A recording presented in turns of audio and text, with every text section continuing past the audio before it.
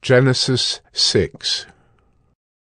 When man began to multiply on the face of the land, and daughters were born to them, the sons of God saw that the daughters of man were attractive, and they took as their wives any they chose. Then the Lord said, My spirit shall not abide in man forever, for he is flesh. His days shall be 120 years. The Nephilim were on the earth in those days, and also afterward, when the sons of God came into the daughters of man, and they bore children to them. These were the mighty men who were of old, the men of renown.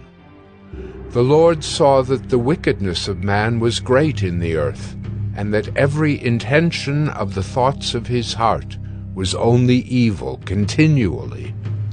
And the Lord was sorry that he had made man on the earth, and it grieved him to his heart.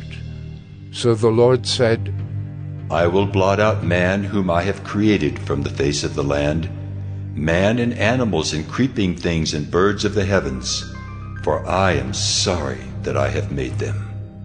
But Noah found favor in the eyes of the Lord. These are the generations of Noah. Noah was a righteous man, blameless in his generation. Noah walked with God. And Noah had 3 sons, Shem, Ham, and Japheth. Now the earth was corrupt in God's sight, and the earth was filled with violence.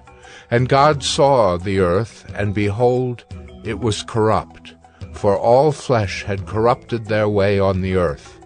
And God said to Noah, I have determined to make an end of all flesh, for the earth is filled with violence through them. Behold, I will destroy them with the earth. Make yourself an ark of gopher wood. Make rooms in the ark, and cover it inside and out with pitch. This is how you are to make it. The length of the ark, 300 cubits.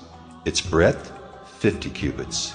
And its height, 30 cubits.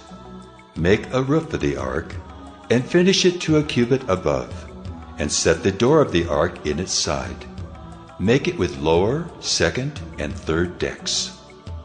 For behold, I will bring a flood of waters upon the earth, to destroy all flesh in which is the breath of life under heaven. Everything that is on the earth shall die. But I will establish my covenant with you, and you shall come into the ark, you, your sons, your wife, and your sons' wives with you.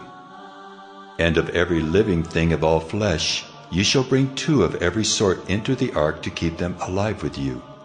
They shall be male and female, of the birds according to their kinds, and of the animals according to their kinds, of every creeping thing of the ground according to its kind. 2 of every sort shall come in to you to keep them alive. Also take with you every sort of food that is eaten, and store it up. It shall serve as food for you and for them. Noah did this. He did all that God commanded him.